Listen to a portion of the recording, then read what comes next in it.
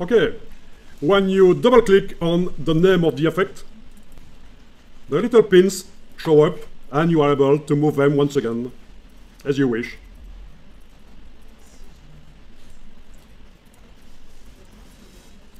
So I will make my giraffe a little bit thinner, like that. Why not? Add a little pin. I'm just trying. Yeah, great. Move the legs. Rotate the legs with the Alt key.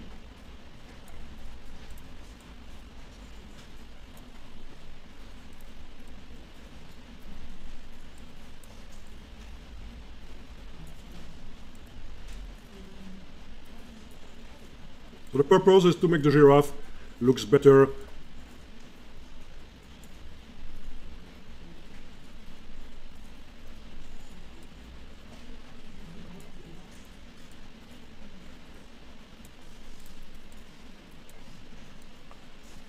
Yeah, nice. So I validate, and anytime I wish to modify the silhouette of the giraffe, I will be able to do it. So let's compare with and without puppet wrap. Yo.